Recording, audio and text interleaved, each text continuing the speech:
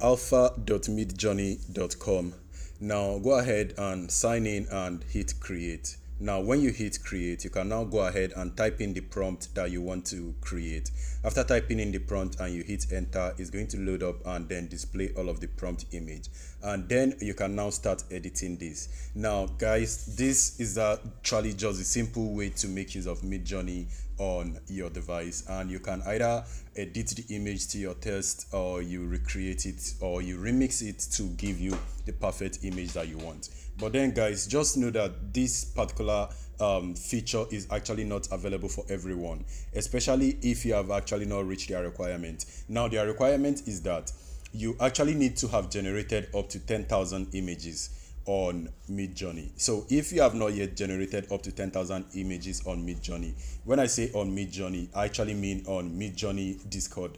If you have not generated up to 10,000 images, you cannot actually make use of these particular features.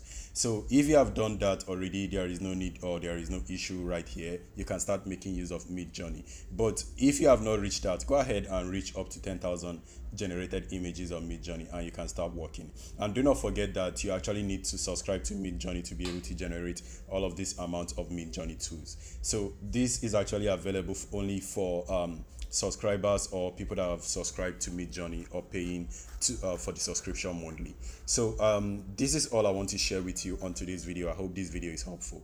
So thank you guys for watching. See you on my next video. Stay safe and peace.